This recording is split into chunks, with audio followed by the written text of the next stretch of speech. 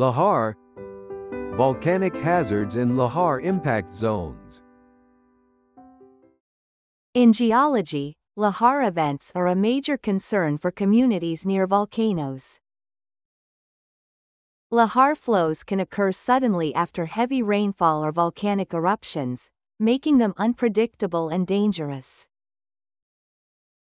For example, during the 1985 eruption of Nevado del Ruiz in Colombia, a lahar destroyed the town of Armero and caused thousands of fatalities.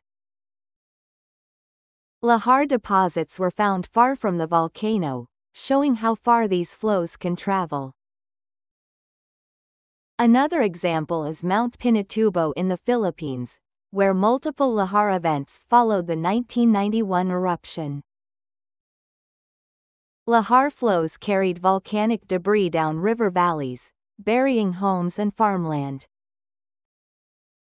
Consequently, lahar warnings and evacuation plans are essential in volcanic regions.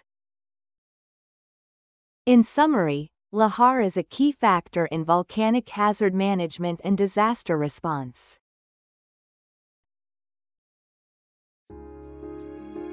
So, lahar means a flow of volcanic debris, mud, and water down the slopes of a volcano. This flow can be triggered by eruptions or heavy rain and often contains ash, rocks, and other volcanic material. Synonyms include volcanic mudflow, mudslide, and pyroclastic flow.